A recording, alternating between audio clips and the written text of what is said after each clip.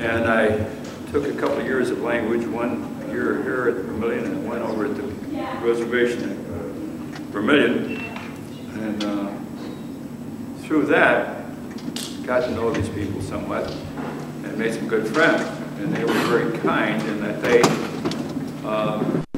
attempted to impart into this Chimukamak, this long knife, a little of their culture and understanding and religion and whatever. And see, if you're, they have such a different view of everything than we do. Their history, our history, everything. They know us quite well. We don't know much about them. But they have certain procedures they follow. And as long as you're a white man and don't know it, there's no problem. But if you know what the procedures are and you don't follow them, then you're trouble. Anybody in this room that's part of Anishinaabe? What? All right. So I'm going to do something you maybe never saw before and probably won't see again. There are among the native people, and particularly among the Ojibwe, there are 4 sacred plants. Sweetgrass, which they cut, braid up, and use for smudges. Cedar, which is like common out here. Sage, and tobacco. Sema. Whenever I go to visit one of the elders at Vermilion or Net Lake or Fond du Lac or anywhere, I always take them a pouch of tobacco. It's a sign of respect for them. Now, they wouldn't expect a normal white man to do this, but they know I know. And therefore, I have to do that. They think I was being, I was snubbing them really if I didn't do that. Every time there is a gathering of any kind, there is a prayer that is said, and tobacco is offered. And we're going to do that now. Well, you can say you saw it done. This is something I can do as a white man. There are some things I can't do. I can't do the pipe ceremony. That's only for pipe carriers. But this I can do, and I'm expected to do this. And it goes like this. It's very simple. Nendisha asema aki. I place this tobacco upon the earth. Dagao dapana asema. Getchimenadu megwach. Please accept this offering of tobacco. Thank you, Great Spirit. Now we're clean. Lightning won't hit us. We're all right. That's the way that goes. Interesting people. They've been here from the Paleo Indians up to now has been about 10,000 years. And we've been around here for 200. For 100, we've been busy in this area developing or whatever it is we do. So their history and our history don't exactly coincide. I was very much interested when I moved up here, the names of lakes and how those lakes got the names. There's all kinds of. Shagwa Lake out here, it's really Shagawigamuk, which is long, narrow water between hills. The Kawishwi, nobody knows. That's a white man's word. But there is no word in the Ojibwe language, Kawishwi, in there. Mississippi, they laugh about that one, how we messed that up. The word is Gitchisibi, big water. But we heard it differently. It's also the people.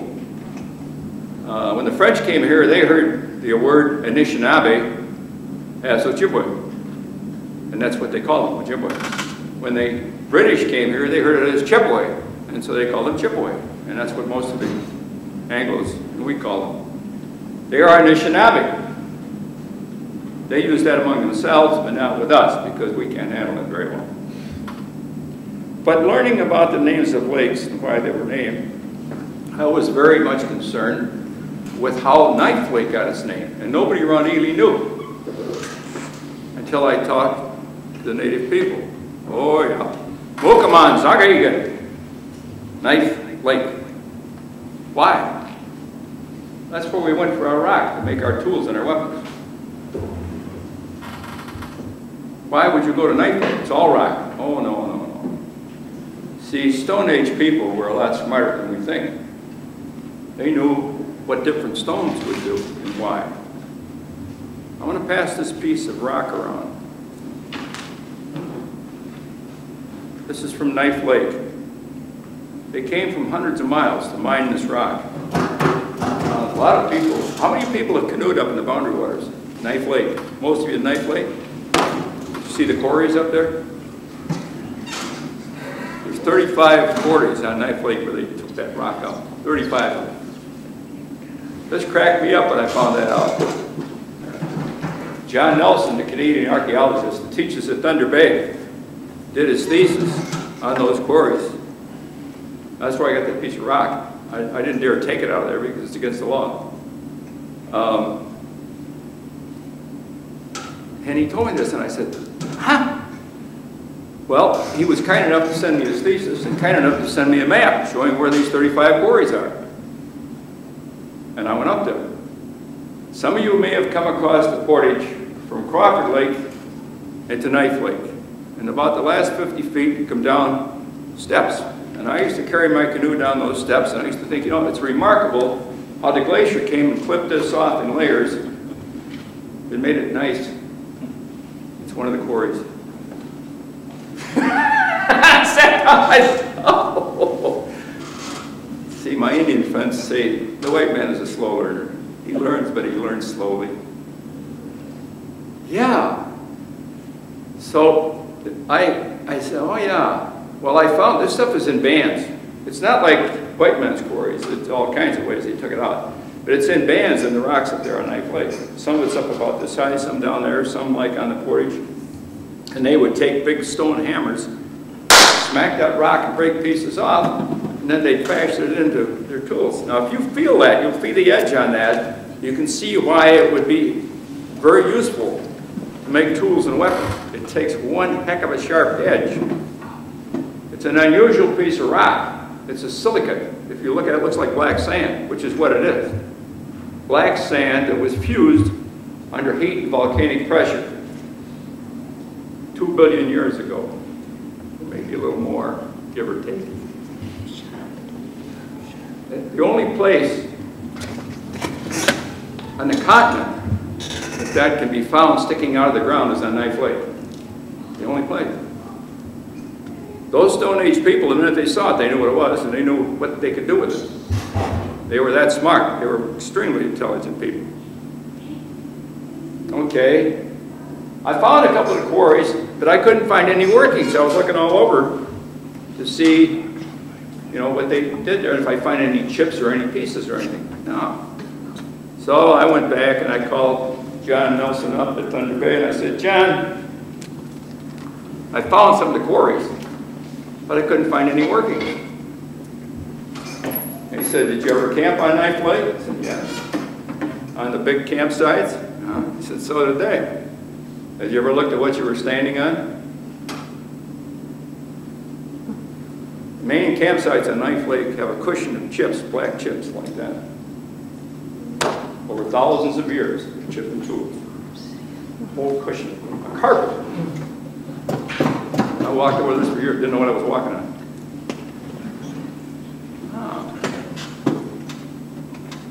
They have found that Knife Lake silicate tools 200 miles west of here and 200 miles east of here. They know they traded. A lot of trade. There were a lot of people here at one time. Before we brought smallpox into the East Coast and went across here and decimated them, there was a lot of people living here. They probably lost 90% of the population before our ancestors showed up. That's one reason why this looked pretty vacant out here. There were some earlier stuff. But we know the Paleo Indians were here about 10,000 years ago. And John Nelson went up this week, he's up there right now, on Knife Lake, taking back a perfect spear point. A Paleo Indian spear point 10,000 years old. He's taking it back and putting it back in the ground. He's working with the native people, particularly the ones from Lac La Croix. And they're telling him where a lot of the artifacts are up there, which are sacred to them. And he has agreement with them. He goes up, finds them, uncovers them, takes a picture, and puts them back where they were. And he has a native boy that's traveling with him that's learning to be an archaeologist. What's going on up there? So there's a lot of stuff happening. A lot we don't know about. A lot they aren't going to tell us either. My friend Tommy Chosa was a guide I passed with for many years. He's buried up there now. He's up on his point, just off West Bay. Tommy used to come in to see me every once in a while. And pretty funny guy. Now, when Tommy would come in, oh, same way with some of the other native people. They'd come in the newspaper office and they wouldn't walk up to the desk and say, how are you doing? They walk right past. Go to the back of the room, get a cup of coffee. Makade Mashkiki Wabo. That's black medicine brew. See, the native people didn't have anything with caffeine in it, so the first time they took a drink of coffee, they went, whoa! What's the white man got here? And that's what it is. Well, they just call it wabo usually, but that's what it is. Makade Mashkiki Wabo. So he'd go back and he'd get a cup of coffee. He'd come back out, he'd pull up a chair, sit down, drink the coffee, and look out the door. I knew when he was ready to talk, he'd talk. I waited for him. And one time he came in and he said, hey, Bob, what? He said, did you see the archaeologist? I said, which one? He said, 3 of them up here from the university. No, Tom, and they didn't come in here. Did they come see you? He said, yes, yes. I said, what about? He said, they wanted to know if I knew where the burial grounds were up on Jackfish Bay. So, oh, yeah, you knew where the people were up there. He says, yes. He said, they offered me $300 to take them up there in the boat. I said, oh, that's a lot of money for a boat ride. Did you take them? He said, no. He said, I told them, you don't have to go that far. Just go out of town there in that first road on the right. One of them says, you mean the cemetery? He says, yeah, dig up your people. They'll dig up mine. Oh, what a shot. Then he looked me right in the face and said, how come when you're dead, you're just dead? When I'm dead, I'm an artifact. He said, Tom, I don't understand my people. Don't ask me. Why ask me? I don't know what we're doing or why we're doing it or anything else. But it's true, you know what I mean? He came in one time with fire in his eye. Usually he was pretty passive, you know, but he came in one time and I could see he was upset. Something had happened, I don't know what. Finally he turned around and he said, hey. I said, yeah. He said, you know your ancestors were all thieves. I said, that's right, Tom, and I have great respect for them because they stole the best there was. And he started to giggle, and I said, furthermore, we're not going to give it back. That's kind of a lousy tribe we are. And then he really laughed. So, we're a bigger, meaner tribe. If they'd had the guns and we had the bows and arrows, we'd still be sitting in the boats off the Massachusetts coast. That simple. That's the way the world goes. It's the guy that's got the mic that comes out on top. Usually. Not always, but usually. And, boy, what we did going across this country, you know, I cringe every time I see one of our political leaders get up and start talking about human rights. Don't do that. Our record is so bad. No wonder we don't want to be in that world court or whatever that thing is. Boy, they ever come after us, we're going to be right up there in doo-doo, you know, big time. What was it? 244 treaties with 244 tribes, and we broke them all. Some of them we broke treaties one right after another. We had several treaties with the same. That was any move them out. Whatever the expedient, get them off there. And we rationalized that. We invented the term. What was that? They had a term for the what we were doing. Eminent domain. Well, no, it was Manifest. what? Manifest destiny. Manifest destiny. That was what I was. See, I'm getting old. I can't remember anymore. Manifest destiny. That meant we had the guns and they didn't, and it was their destiny to die or move over or get out of the way. The Ojibwe people, of course, didn't. They moved them, but they came back. They kept trying to move them out of here, and they kept coming back. They didn't want to leave. They didn't want to go to Oklahoma.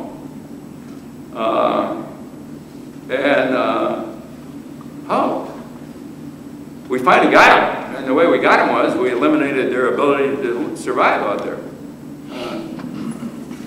we put a line up the border so the Canadian Indians and the U.S. Indians couldn't interact very well. Then we put in fish and game laws so they couldn't get their fish that they needed to live by. They could only catch fish on a hook and line, and only so many in a certain time, but we arrest them. And they could only shoot moose or deer whenever we told them they could shoot moose and deer, so we got them. Eventually they just dribbled out of the woods, came back. Also cut down the woods so there wasn't any there. Pulled out those neat things.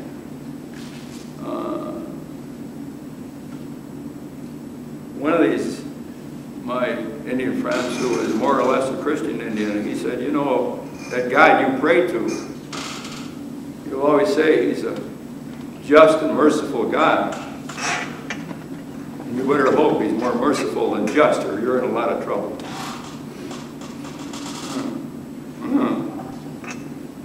That's pretty profound. That's another thing. I'm not exactly sure where we're going.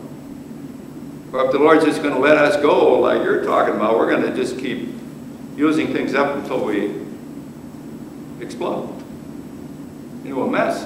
I don't know what we're doing. When I was a kid, there was 125 million people in this country. We thought we knew what we were doing. Now we're closing in on 300 million. What's the carrying capacity of the country? We don't know. We know exactly how many cows we can raise in a certain acreage of pasture. We don't know how many people can live in here.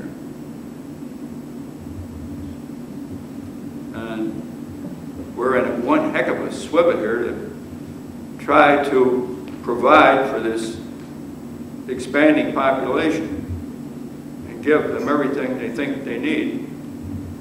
And at the same time, trying to keep from using up everything we've got so we wind up with nothing. And you can see that there's a couple of arches that are coming together here somewhere. And we're liable to run into a mess someday. We also have my Indian friends are pretty funny, and a lot of the things they point out, like our understanding of things, our concept of existence, and we teach it in the schools. And it's a pyramid type thing with all creatures large and small up until you get to the human that's on the top, which is a comforting thought, you know, us being humans, that we are the top of the chain. They don't think so. They don't have that belief at all. Their belief is that in the circle, everything's on the circle. Man, fish, birds, animals, everything is equal in the eyes of the Great Spirit in that circle. That's something to think about, and that's a rather profound belief. So this has been wrenching my head around. If I had never met these people, never talked to them, I'd be great. I'd be out there developing the weed hell and doing all this stuff and making money and going after, earn enough, whatever that is.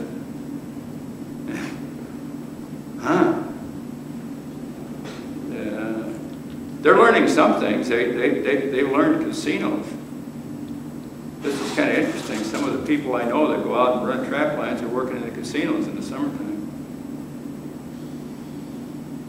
And they're doing pretty well in the casino. We were talking about that one day not too long ago. So they're having coffee with them. I said, you know, we figured you guys out in the 1800s with whiskey. And we poured the whiskey to you and we beat you out of it. And I said, you got us figured out with the gambling, and I think we're getting it back. Yeah. They are. They're buying land and developing it there. They've got us figured out pretty well. Yeah. Anybody got it? You want to throw anything in here anytime? Go ahead. I just ramble. No, you can see that. I'm disjointed. I'm so old. I'm lucky I can. Yeah. What do you think the other side of the casino thing is? What do you think the other side of the question of the casino is, aside from what it's doing? Oh, Right. the evils of the casino? Oh, well, this is tea. I'm an elder in the First Lutheran Church here. First Lutheran Church is part of the Missouri Synod. You people know anything about churches know that it's a little bit to the right of the Catholic Church. We think the Pope is a liberal. Don't hit me. Yeah, we've got people in our church that, of course, are violent and gambling. And my wife and I, about 3 weeks ago, got braced one day coming out of church. They heard we were over the casino. My wife got nailed particularly, and she has a tendency to kind of freeze up for a few seconds before she can get her wits together. So I jumped in, I said, whoa, whoa, whoa, whoa, wait a minute, what's the problem here? And she said, well, you've been over the casino, and that's sinful. I said, oh, you misunderstand completely. This is an outreach program of the church. What? I said, this is outreach to the native people. Now see, there are proud people. We went over there and just gave them some money because we got a guilty conscience. They wouldn't accept it. But see, we can run it through the casino, and they figure they own it, and it's theirs, you know. And they feel better about it. And we feel good about it. We gave them some, you know. We have saying, well, we just bought them another teepee, or we bought them another fairway over there on the golf course or something, you know. And I don't know. How do I know what the human race is doing? You look around, you know, the only thing I ever watch on TV is the news. I turn the news on at night to see what kind of deviltry the human race thought up during the day. And geez, we are a mess. We are really a spitting mess. And I know, awful things going on in the world. You know, and we're bound to turn. We're going to beat each other on the head. This U.S. Marine Corps. And I was over there in World War II. I did all this stuff. We had the World Press people here a couple of weeks back. Some of you may have been to that. These are top journalists from all over the world, and they're sponsored by McAllister College. They come to the U.S. for several months, and they travel across the country. They stop in New York, Philadelphia. They go to all the big papers, TV stations, everything else. And they spend a month doing that, and then they're split up, and they kind of intern at different places. We had people there from Asia, Africa, Europe, all over. We've had them, and these are top journalists. There are several hundred of them apply every year, and they screen them down to ones that they figure are going to get something out of this. And they're really top-notch writers and TV people, sharper than Dickens. This year we had a gal from Australia among them, and we had a gal from Japan. And my boss down there, for nothing better to do, usually has me be the moderator. I don't know why that is either, but anyway, we have all these people introduce themselves and kind of tell what they do. The gal from Australia did her little thing, and I said, you know, and 60 years ago, my division was down in your part of the country. And we used Australia and New Zealand as bases to operate from when we went onto the islands north. And I said, you're very hospitable people, very nice. And we had a good time there, you know, and strong beer. And then I looked at that Japanese, I shouldn't have done it, but I couldn't resist. I looked at her, I said, you know something? I said, your grandfather or your great uncles or somebody and I could have been trading shots across the rice paddy. She kind of smiled a little bit and said, your troops were great warriors. They were brave, they were tough, they were good. They had one flaw. They were rotten shots. Then she really broke up. Well, I wouldn't be here. They missed. They were terrible shots. Yeah? That's put you on the spot, so we might say, what are some things that would be important? But you've been here a while. We're looking to start up this Boundary Water Wilderness Program through the school and the Wise. Good. And, you know, in the context of wilderness and understanding the peoples and the landscape, and from your viewpoint, what would be some things that young people, it would be nice for them to know? I don't know. I've got some grandsons, and I get them out fishing, and they're interested in the woods and stuff around them. Kids now are so oriented towards city life that it's not easy. I grew up in the country, and when I grew up, about 60% of the country was rural. Ain't anymore. We knew, you know, how cows and sheep and things like that were born, what happened to them and everything else. People now don't. One thing I think, I was kind of surprised that you know, there's a big lawsuit going on now against McDonald's and Burger King and some of those people because they're feeding the people fat. They certainly are. And my wife and I don't eat any of that, but I was kind of surprised that some of the environmental groups didn't come to the aid of McDonald's and Burger King, those people, because, see, they are making people extremely fat. Pretty soon they won't, a lot of them won't be able to get in a canoe, and they can't make portages, so we're going to preserve that wilderness through our eating. Well, maybe not, I don't know. It's a thought. It's a terrible thing to say, isn't it? Well, I have to be careful where I say. I looked around pretty close. I didn't see anybody here who looked overweight, so I thought, well, yeah. Bob, can you tell us about how the Ojibwa up on Lac La Croix handled the border situation there, fishing? You were telling me about that one day. That one story. Because people didn't realize what was going on up there. That was almost a shootout. And see, well, they've been there for, what, 600 years, something like that. And they make their living guiding, much of it guiding. There's, at the village there, on La Croix, there's about 40 to 45 of the men that guide during the summer for the resorts up there, and they do some of their own too. And then at other times of the year, they harvest stuff from around there. They go over to the U.S. side to get their firewood and their rice, which they're not supposed to do. So when, and they do it with motors. So when the motor band went in, there was a row up there, and they tried to arrest these people and stuff like that. Nori Hansi was sent in here as a LaCroix Ranger a number of years ago, specifically to enforce that law up there and settle it, so the Indians weren't coming over on our side of the lake, and etc. with their motors. And Nori, being very ambitious and a new guy, went up there. And they gave him a big 240 horse inboard outboard, which was faster than anything that any of the guides had. So he went over to the village. First thing when the ice went out, they came down to the shore. We nothing to do. They stand there, they don't say anything. They look at you, see what you're doing. And he got out, made his little speech. He said, you know, I've got this boat, this big boat, and it's faster than anything you guys got. He said, I don't want any trouble with you guys. And so you stay on your side, and I'll patrol my side, and let's don't get tangled up and don't do anything, or I'm going to have to arrest you. I said, what happened? They said, the next day there was 40 boats over on our side.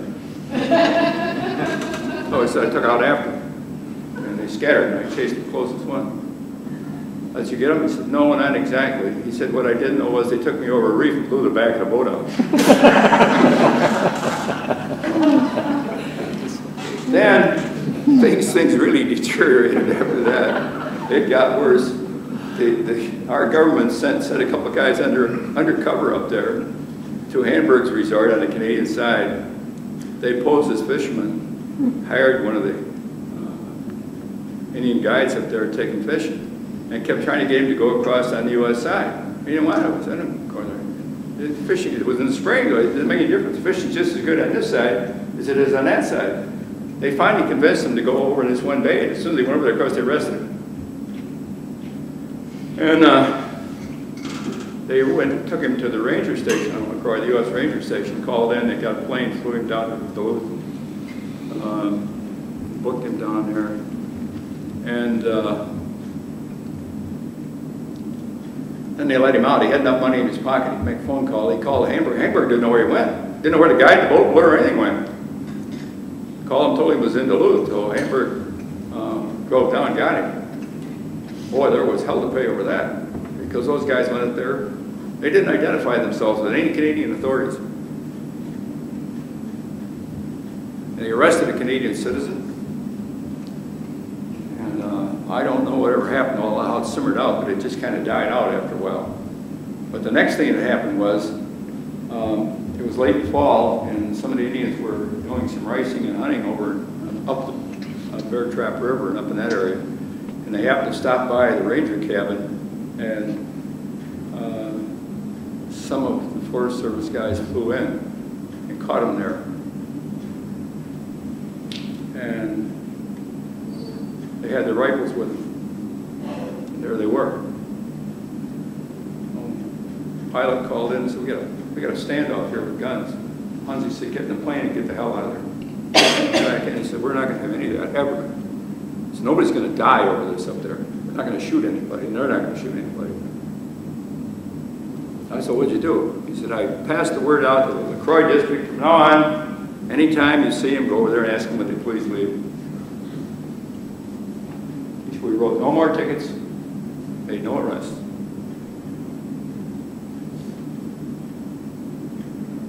Pretty quiet up there. At the time that this was going down, it was pretty wild, and I knew that the chief up there, Justin Boschik, who was a militant and was looking for trouble. I knew him quite well. I talked to him about this thing, and they were ready to go. And here we got people on canoe trips going up there. They have a clue on what's happening up there. They don't have any idea. And I remember I was talking to Chuck Dayton one day, and Chuck's an attorney for a lot of the groups, a neighbor of mine over there on the Moose Lake Road, or on the Canadian Border Road. And I said, you know, they could have shut off all the canoe trips. In 1 week, shut them off, and nobody'd go here. What do you mean? I said, geez. I said, you don't understand how this works. I talked to these people, I knew what they could do. Let's take 4th of July, that whole area. And Quetico Park West is full of campers. And those campers get up at daybreak, and nobody has a canoe. Nobody has a canoe. You know where the canoes are? They're out in the middle of the lake somewhere full of rocks, sunk. The Indians would get up during the night to get them all. What then? You're going to have people standing out there waving T-shirts to the airplanes going over till somebody comes in. And then what? You think anybody's going to go up there camping when their canoes are all missing? You want a showdown, that's the way you get a showdown. So they were ready to do it. Luckily, it didn't get to that.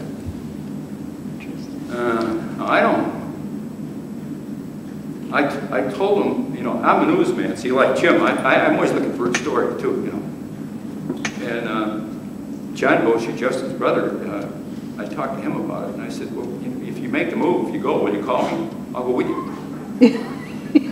I'll take pictures.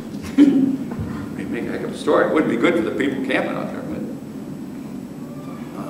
I'll go see what's happening.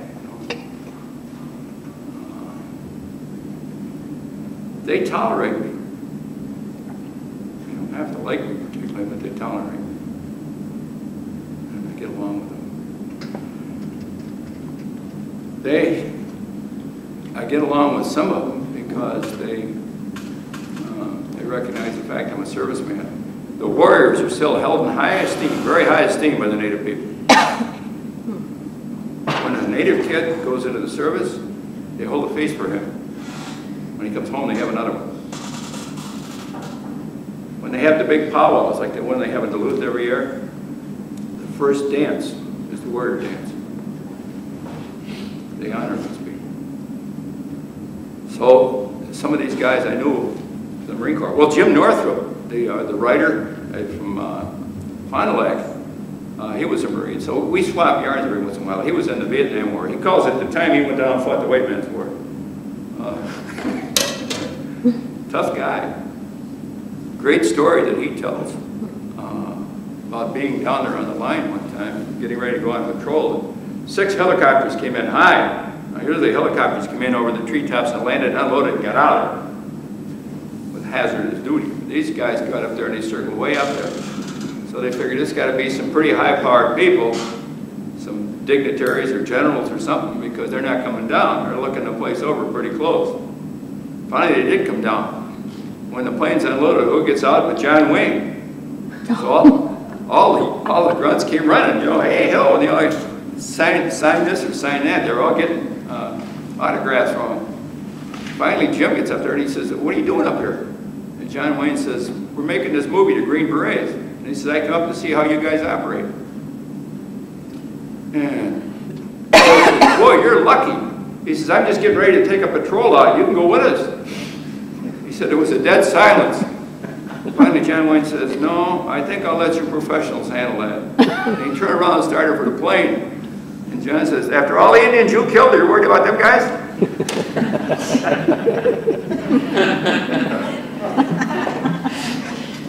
Yeah, they look at the world different than we do. Imagine, they lived here 10,000 years and never put a dent in the ecology.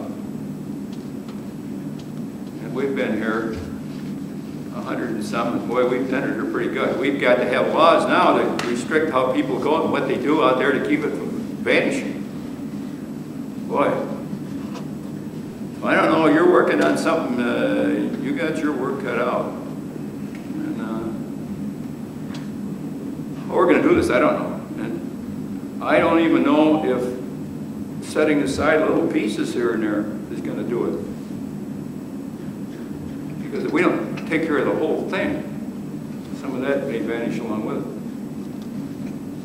I don't know what we're doing to this ecology. Anybody got any? Yeah? Bob, a few hours ago, a fellow in this room and I were having a conversation, and I was reflecting upon having known you back in the early 80s and recalling the concern there was over acid rain. It was in the press every day, and how that issue seemed to put the things like truck boardages and motor size and all that into insignificance because you had a larger issue. And we mentioned today that we haven't heard much about acid rain in the last couple, 3, 4 years. Do you have a feel for what's going on with that? Well, it's still there. People are getting used to it, you know. It's like a guy that's got treatable cancer. He just lives with it. The mercury's still in the fish. I don't know any commercial guy that eats big fish. Won't do it. I certainly don't. I eat small fish. I'm sure Chuck Wayne eats small fish. Yeah. He's not going to eat those big hoggies. We're not going to do that. They're loaded. The Indians are so darn funny. Those guys up at LaCroix, they're guiding every day, and they're cooking fish every day. And when this thing first popped about the mercury in the fish and that's got to do with the acid rain. The acid releases the mercury, the rock. And of course, some of it's airborne is coming in too. They tested those guys. They tested all of the guys at LaCroix. And their mercury content in their bodies was way up there. Way up.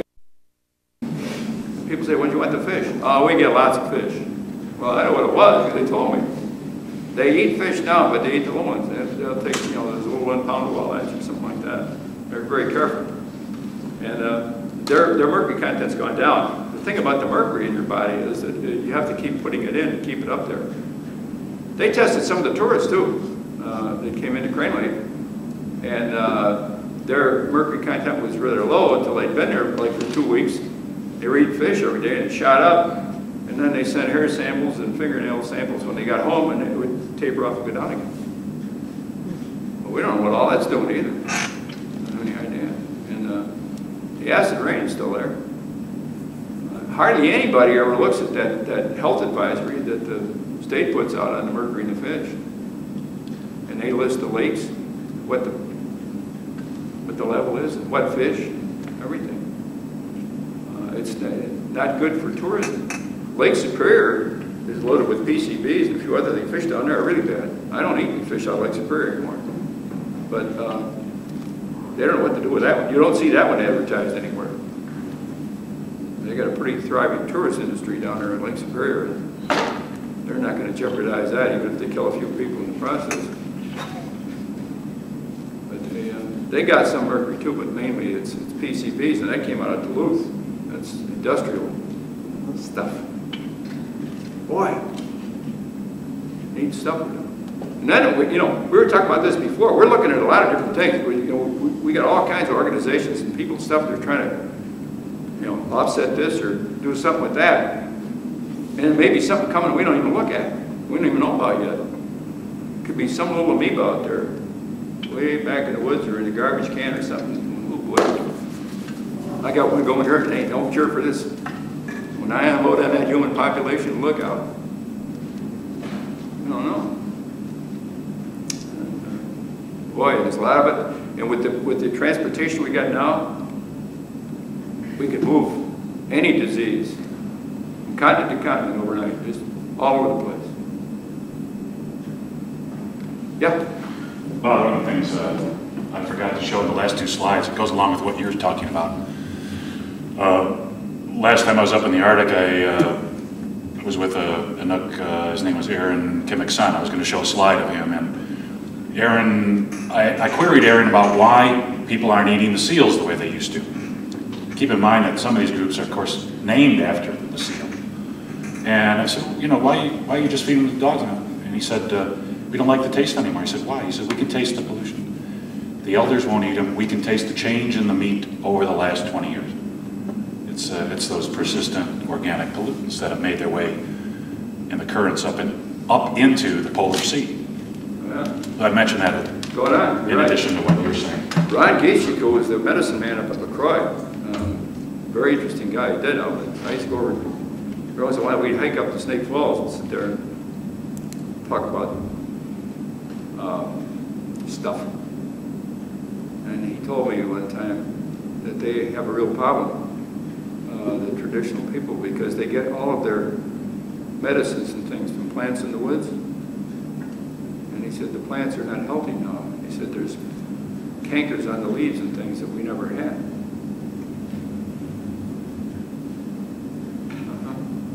Something airborne that's getting to them.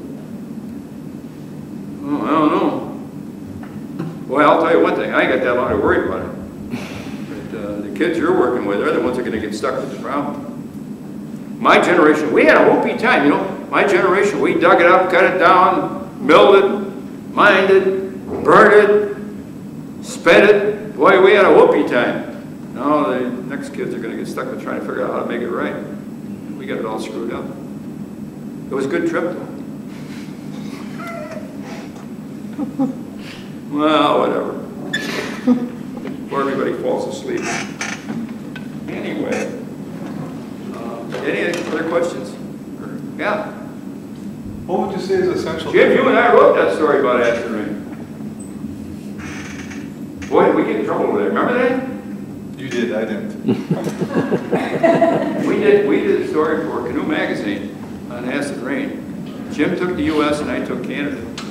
We did a two-part thing on it, and we researched it well. We had the information, and we unloaded it. And boy, did they come out smoking. The power industry came after us big time, particularly the coal-fired people, and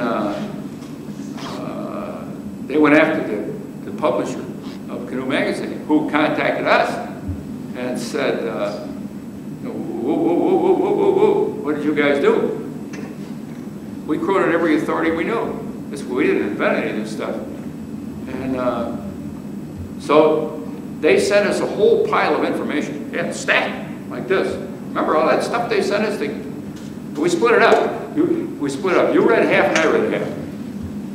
And it came to the end and I sent back, he said he wanted a synopsis. So I sent him back a synopsis. I said, what these guys said is, first, there is no such thing as acid rain. Second, if there is acid rain, they aren't causing it. And third, if they are causing it, it's too expensive to clean up. Took care of that. Never heard from him again. Whoa. Well, whatever. Anyway. I had another question. Go ahead.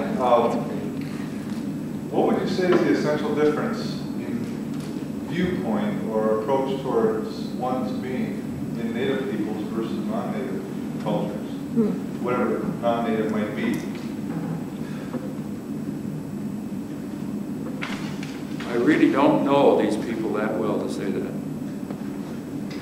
I know some of the things they feel and some of the things they think. But I'm still a shamook. I always will be. I can't be a Anishinaabe. There's no way. So not growing up in it, not being part of it. I can guess at things, but I don't know. I don't know what they think about a lot of this.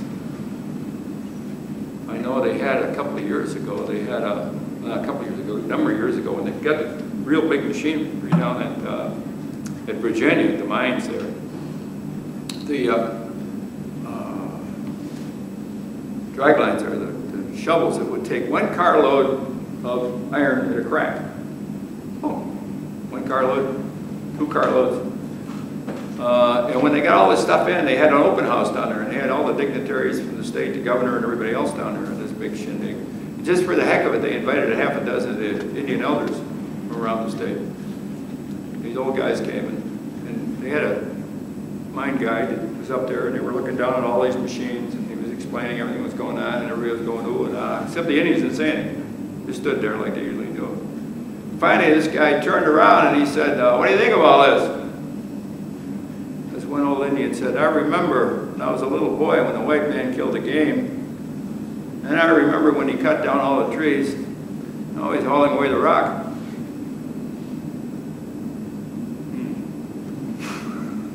Oh, maybe that's what they think. They're, yeah. Do you have any comments on the deer wasting disease and the West Nile virus? Whoop, you got to get lower than that. The deer wasting disease Oh, boy. and the West Nile Hey, virus? there's a lot of these things coming out. Unless the West Nile virus starts to croak off people by the hundreds, I don't think we're going to get too excited. The deer wasting disease that we've got, and of course we did that by moving game farm animals around. Got that scattered all over the creation. One of the funniest stories was they had this story, going back a couple of months, where the state of Wisconsin. That's the only thing about being in the newspaper business. You get to laugh a lot when you see what your colleagues are doing somewhere that don't have a clue. The state of Wisconsin decided they were going to obliterate that down there in those 4 southwest counties where they found the deer wasting disease. So they opened the season down there and they hired a bunch of hunters, or they invited a bunch of hunters to come in and shoot those deer off. They're going to kill all the deer in those 4 counties, which of course is an impossibility. Anybody knows anything about deer knows you can hunt them down about so far, you're not going to get the rest of them. No way. But anyway, they wanted to kill 25,000 deer right off, and I think they got about 150 the first crack. I was trying to compute that out, and I figured maybe in 10, 12,000 years they might get 25,000 at that rate. Now they're trying to do all kinds of things to get them shot off. It ain't gonna work. Ain't gonna work. And they really don't know what to do with that. We've probably got it in Minnesota. It has no reason to respect the border, and they're going to be checking deer this year in Minnesota. They bring them in to see if they're infected. I'll tell you one thing it's going to do. It's going to go the other way, because a lot of people ain't going to eat those deer and ain't going to shoot them. That's what will happen. They don't know if this goes into people or not. Like we were watching something on TV about it the other night. My wife says, "What about the deer season?" I said, "What deer season?" We don't have to eat deer. We don't eat meat anyway, except that's about the only meat we eat is either deer meat, we eat fish. But we'll just dispense with that. I'm not going to. I've been around too long. You croak myself on deer meat. My mom and dad live in one of those areas in Wisconsin, and it seems to me they're approaching it the way that a lot of things get approached. Shoot first and try to ask questions later. The big plan is to kill them all, and then what? Where did it come from? How do you get rid of it other than shooting all these animals? And Ain't gonna work. they don't seem to have a plan. Well, it's a thing where politically do something. That's always the thing, and of course the press is part of that. They go to the people in charge and say, "How come you're not doing something?" Even if they don't know what to do, they got to figure they got to do something. So they'll do something. Even if it looks like they're busy. We got that European water milfoil. They just announced they found 7 new lakes this year in Minnesota. Whoop-de-doo. It's coming. We'll have it all over. We may have it in the boundary waters when they get through. We've got a lot of exotics up there now. We've got the rusty crayfish up there and a few other things that moved in. Yeah. I know you like any self-respecting jarhead, you're wearing that hat, but are you also carrying a pail around with you regularly now as well? Well, I don't know where my rock go. Did it get moved back in? Oh, you got it, okay. Yeah, I also have a point. This doesn't have to be made out, it's made out of chert that was given me. And so I don't do much of that. I take this stuff around, I do a lot of talks to Boy Scouts. And I had a real problem here 2 years ago because the Boy Scouts didn't give me back my rocks. On my honor. Okay, whatever. Well, thank you for putting up with all this.